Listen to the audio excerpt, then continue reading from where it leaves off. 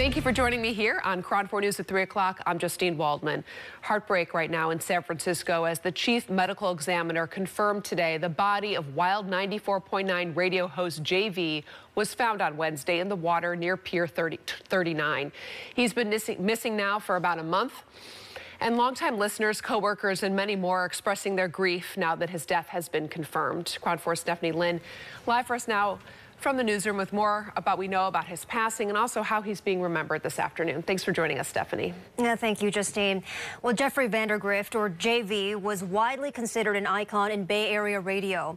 He endeared himself to listeners for decades on 94.9's The JV Show. We know he was last seen leaving his home on King Street on February 23rd, 1 month ago today. On March 1st, JV's wife, Natasha Yee, released a statement saying she had information suggesting JV would not be coming back. Then around 5 o'clock last night, police reported the discovery of his body near Pier 39. They say there was no evidence of foul play. A memorial continues to grow outside the 94.9 station on Townsend Street in San Francisco. People are leaving flowers and signs thanking JV for being a part of their lives. Also listing some of his catchphrases like, "Don't call me Jeff."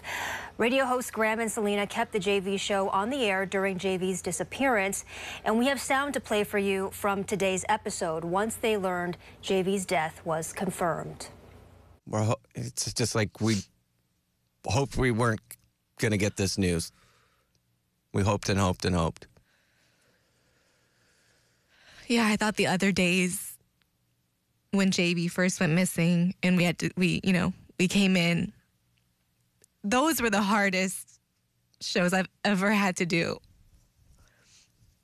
But, I mean, not even that prepared me for having to deliver the news that his body was found.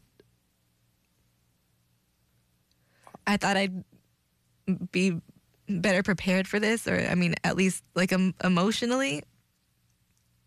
Just not. My heart feels like it's breaking all over again. And I cannot stop thinking about Natasha and the heartbreak and his family and the heartbreak that they're going through all over again. Because if my heart feels like this right now, I know. I can't imagine what theirs does. Just a heartbreaking moment shared there. JV hosted his radio show the same day he vanished. In that episode, he spoke openly with his listeners about his fight with Lyme disease. He described his symptoms of brain fog, anxiety, and depression. JV was diagnosed with the disease in 2021.